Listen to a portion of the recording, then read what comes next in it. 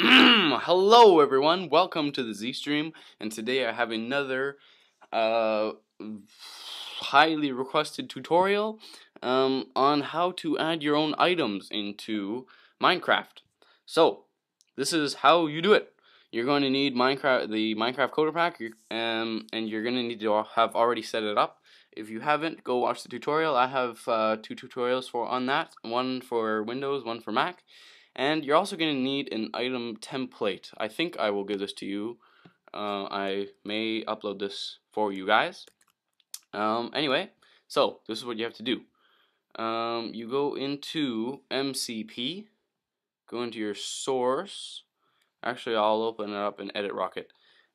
Or you can use TextEdit or something, but the point is you make a new file in your MCP source folder, and I'm going to set this to Java, and I'm going to save blah blah blah blah blah, type something, save this, and you're going to save it as whatever you want your block to be. So I'm going to call it, not block, item. I'm going to call it zitem.java, and save zitem. Oh yeah, okay, replace. I was trying this out before. Okay, so you're going to make it called whatever you want it to be called, but it has to be .java at the end or else it won't work. And the next thing we're going to do is you're going to look into this item template. It's not very big. Copy everything that's inside and paste it into your new item class. And then you'll see it says new item a couple of times. You have to replace new item with whatever you named the class. So I have to replace them all with z item. Z item.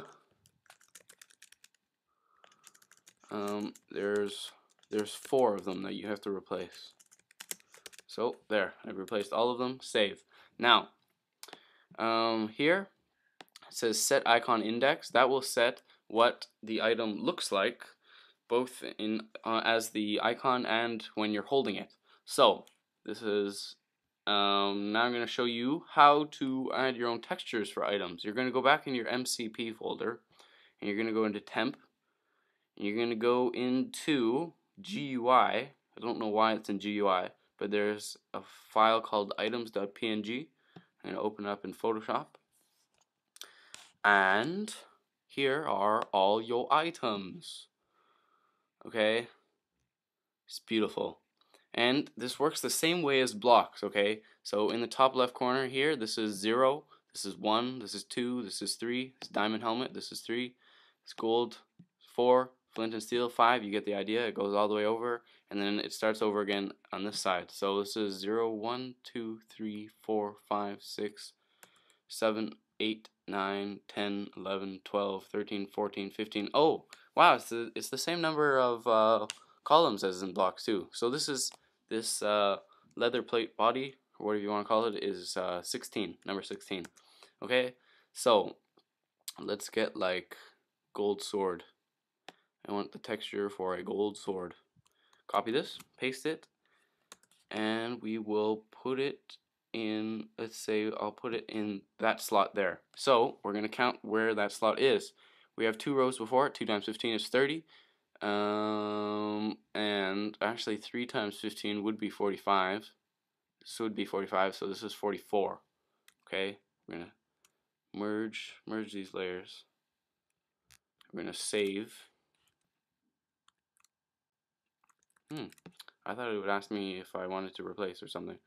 I think it's there. I think it's saved. Okay, now 44. Remember that number? We're going to put it in here. Set icon index, and you put whatever texture you want. If you want to add your own textures like I just did, you just add them into these blank spaces all around here.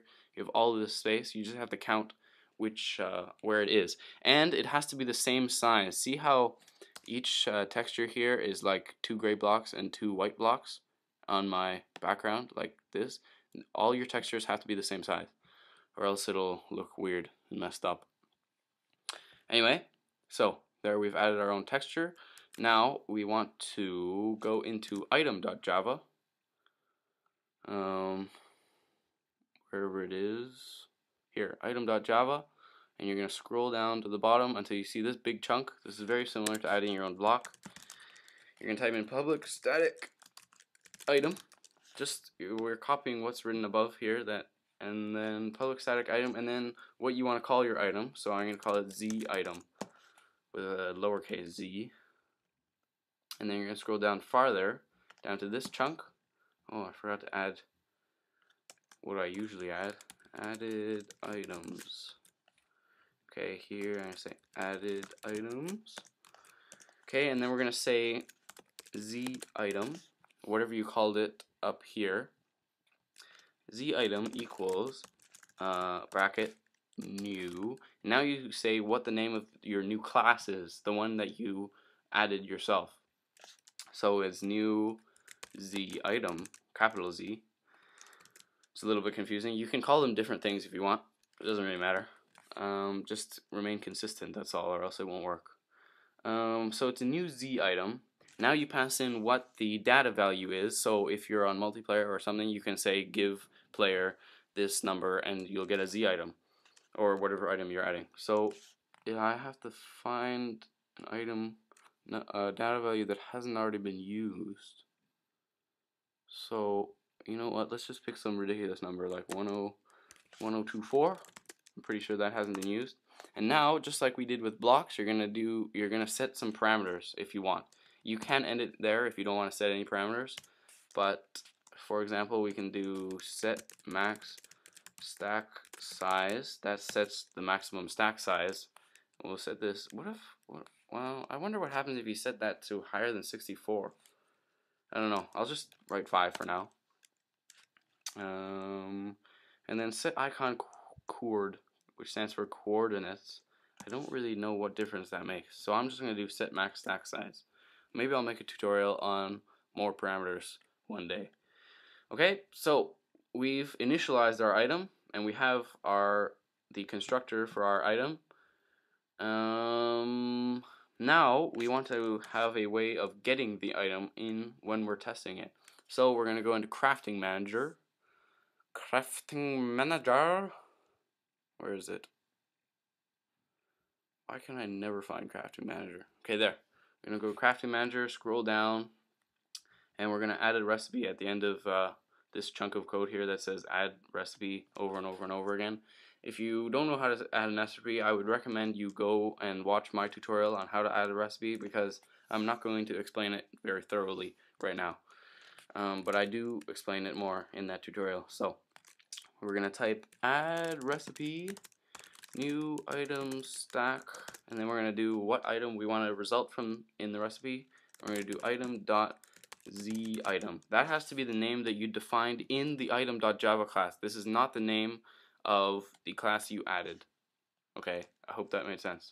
It's kind of difficult to explain without making it confusing, but it's not that complicated. And then here you want to say how many you want to result. So we'll say 5, since I just set the max stack size to 5 anyway.